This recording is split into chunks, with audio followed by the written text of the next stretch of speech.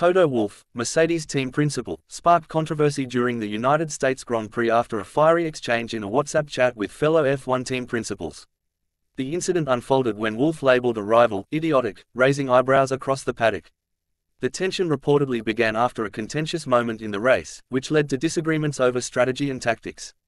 Wolff, known for his competitive spirit, didn't hold back as the discussion escalated in the team principals chat group. His sharp comment quickly became the talk of the weekend. While the identity of the rival isn't officially confirmed, speculation points to a clash with a high-profile team principal from one of Mercedes' key competitors. The heated exchange highlights the intense rivalry and high stakes at the top of F1. Wolff's remarks have drawn attention to the growing pressure within the sport, as teams battle for dominance in both the Constructors' and Drivers' Championships. With emotions running high, such confrontations are becoming more frequent. This incident adds another layer of drama to the already competitive F1 season, reminding fans just how passionate and intense the rivalries between team bosses can get. As the championship fight tightens, more such moments may unfold.